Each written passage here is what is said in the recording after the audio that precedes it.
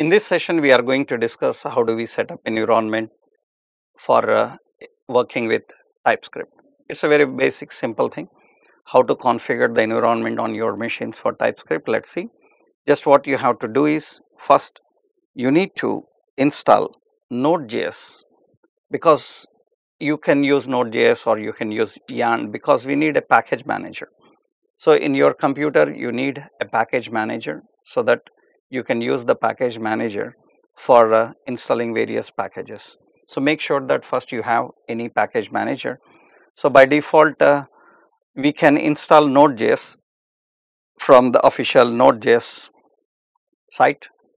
So you can go to the other downloads, and this is the Node.js official, and in Node.js official you can download the installer for Windows or any other operating system services.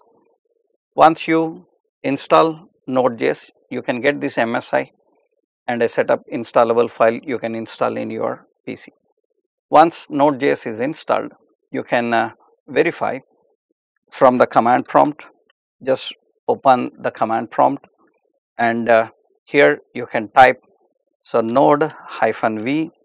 It will get the version of Node.js. So make sure that you are installing and using the Node.js version 10x and higher. So next you can install Node.js. By default gets you the Node package manager. You can check the version npm-v, that is the Node package manager. So once you have installed Node.js, you can check the versions of Node and Node package manager.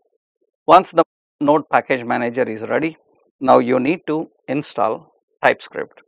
To install TypeScript, you have to run the command npm install -g and TypeScript. This is to install TypeScript. So once you run this command, it will install the latest version of TypeScript in your machine. So G makes it global in access, so that you can use it from any drive directory in this machine.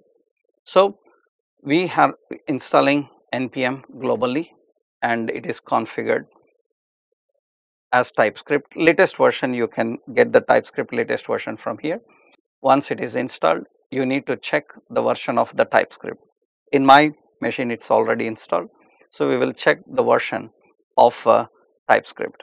So you can check that by using tsc-v, which will tell you the TypeScript compilers and its version, and this is the latest version till date we have, that is 3.7.2.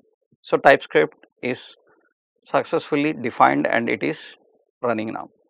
So we have an environment set up for TypeScript. Now you can install an editor which is required for writing our TypeScript programs, compiling and executing. You can use various types editors. So I will use the official editor, so Visual Studio Code. So you can go to the Visual Studio Code official, and you can download this Visual Studio Code. You can download this Visual Studio Code. It is a free open source, so it is good for your TypeScript. You can use various types of editors. So TypeScript you can compile, run from any editor like Sublime, WebStorm or Visual Studio Code. We are using here Visual Studio Code.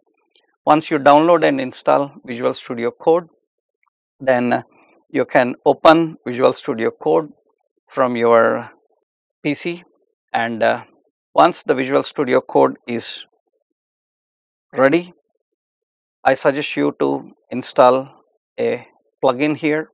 Initially, this is the initial screen.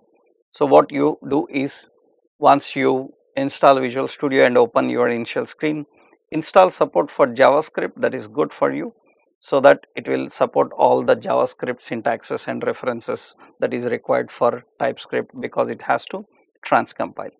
So once this environment is ready, now we will see how we can create a project, compile, run the TypeScript programs. Thank you.